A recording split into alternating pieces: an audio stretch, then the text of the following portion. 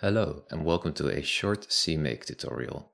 Something I stumbled upon when making a CMake project is that whenever I would change a resource file, it would not update properly into the output directory of my project. So whenever I would run the project, it would still use the old resource file to run the game that I am making. I am using a solution I found on Stack Overflow. Every time you build a project, it will run this custom command, which basically says, hey, there are some files in this directory, copy them over to the binary directory, please. And this works fine the first time. Whenever I run it now, you see that it will build and the blue message is indicating that the files are being copied. However, when I change the resource, in this case it's a fragment shader, let's change a variable and run it again. You do not see the blue line this time around.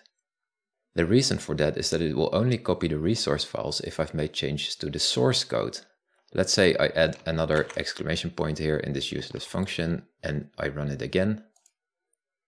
You can see the blue message again, knowing that all resource files have been copied. So how do we work around this behavior?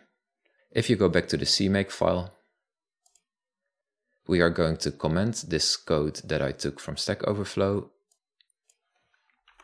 and uncomment this code that is right here.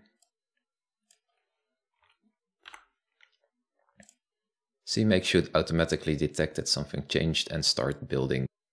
What happens here is that we create a new target named copy resources, which executes on every step.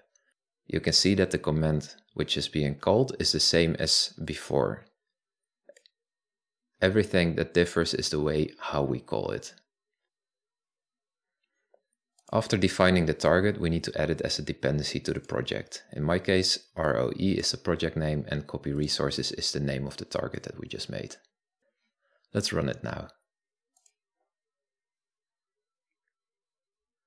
This time around, you can see that the blue line is the first step of the build. Whenever we go back to the fragment shader and we change a variable in there, we save it and we run again, you will see the blue line pop up first, indicating that all resources have been copied. And that's it. Good luck with your project. I hope this helps out. If this helped you out, I would greatly appreciate a like and a follow on the channel, and thanks for watching. Have a great day.